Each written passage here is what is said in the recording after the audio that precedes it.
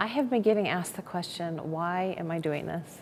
Why am I putting my heart on the line out there with some of the blogs that I talk about some pretty emotional topics? And the answer to that is because I don't want you to feel like you're alone going through your journey. I don't want you to feel like no one understands you, because I do. I've been there in the depths of despair, feeling like life would never be the same again. I'm also doing this to put a real face to an apostate. I don't feel like I'm an angry person. I have had anger dealing with leaving the church, but I have, for the most part in my journey, tried to stay away from the super angry ex-Mormons. And no judgment there. We all get through this process in our own way. But I wanted to approach this from what was normal and natural to me. And so that's what I did. But I wanted to put a face to this, because I think a lot of times people who hear of ex-Mormons, at least those people in the church, or the word apostate, some angry, crazy person comes to mind. And what I have found out through this journey, as I've had many interactions with many ex-Mormons or people in different stages of this process, is we're all just normal people trying to figure it out. And I really like that. I like that we're all human. And I guess that's another reason I'm doing this, just to show that I'm a normal person going through a huge life change. And my faith crisis was ginormous.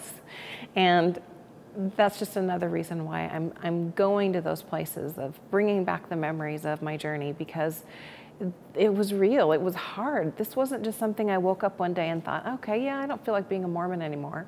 But one of the things I want to talk to you about today that I think is really important is for you not to underestimate or undermine the process that you're going through right now. Whether you're leaving Mormonism or any other faith, or some huge kind of paradigm shift that you feel will change your life forever, you're probably feeling very frightened. You're fearful. You're not sure of what's going to happen in the future. You're not sure what relationships will be able to weather the storm, so to speak. You have a lot of self-doubt, because maybe you're thinking, but why am I the only one thinking these thoughts, that this faith that I was raised in isn't true anymore? All the people that I love and people that I respect fully believe it. And so maybe you start feeling like, well, there's something wrong with me. And I want to tell you that there's nothing wrong with you. What you're going through, this process of trying to figure it out, is very normal and natural. You are probably thinking to yourself, what if I mess up? And I guess I want to say to you, that's okay. I have messed up before. I have not done this journey perfectly. There's no perfect or right way to do it. But what I want you to feel is that you're not alone, that all the feelings and emotions you're feeling are real. And when I talk about those feelings, I get emotional, because they are real. They're real things that you're dealing with, and it should not be brushed under the rug. Don't be afraid to figure it out, what you're feeling, to follow your gut and just go, no, you know what? I'm an adult. I can figure this out. What if this journey you're on, if you're thinking like, what if I screw it all up? What if I'm doing it wrong? What if I make people mad? You know what? Make people mad. I think it's the most important part of this life journey that we're on, is that we figure out what is right for us individually. What I want you to know is there are a million ways to live this life, not just one straight and narrow road. There are so many colorful paths you can take. And once you embrace that you give yourself permission to go figure things out, mess up if that's what it takes, messing up, embrace all the goodness that life has to offer so you can figure it out. And I think, at least for me, going on this journey, is feeling like my life was spiraling out of control, I had to get through that, because through getting through that process of feeling like nothing is ever going to be the same again, I found I was able to kind of land on more solid footing. Had I stayed in that place of doubt that I stayed in for years, that's a terrible place to be. Sitting on the fence is a terrible place to be.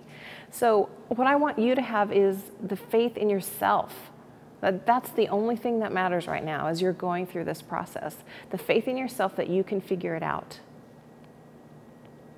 Because you can. And I'm here to help you. You have other people hopefully that you can confide in and talk to, books you can read, websites you can go to. That's what I'm wanting to create here, is a community of people who need each other to get through this process. Another thing that I want you to remember, and I wish someone had told me this, 5, 6 years ago, it's not your responsibility to make everything all right for everyone else.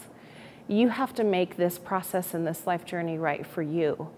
And so, of course, you don't want to go around breaking everybody's heart and being mean and rude about it all.